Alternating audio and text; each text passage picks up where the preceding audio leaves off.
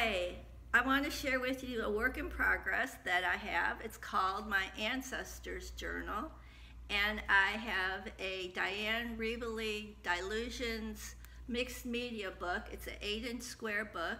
I've been filling it with imagery from my family's heritage, photographs, letters, and some writing that I've included. And I'm going to do a flip through. I hope you enjoy it. Thanks for watching. And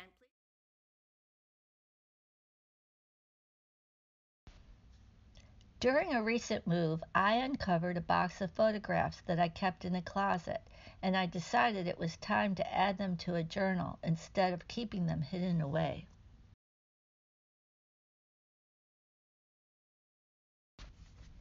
On the first page, I included photos taken at the cemetery and wrote, "Their lives mattered," as a dedication.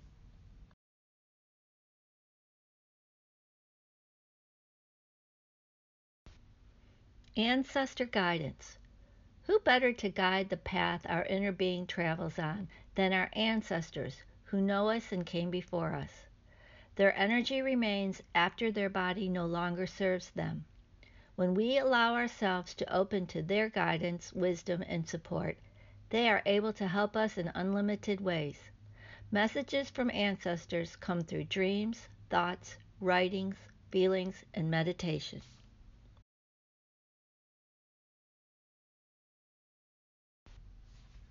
The three brides are my maternal grandmother Mary, my godmother Pearl, and me.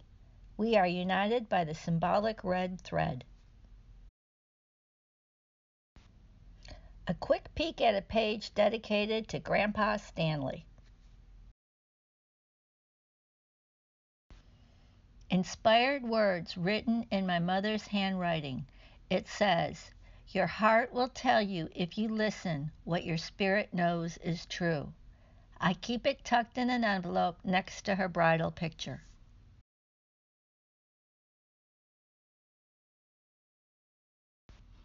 The following pages pay tribute to the women who came before me.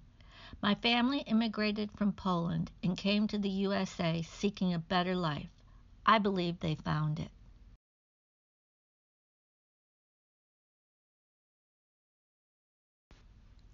I remember gatherings and celebrations with all the aunts and uncles.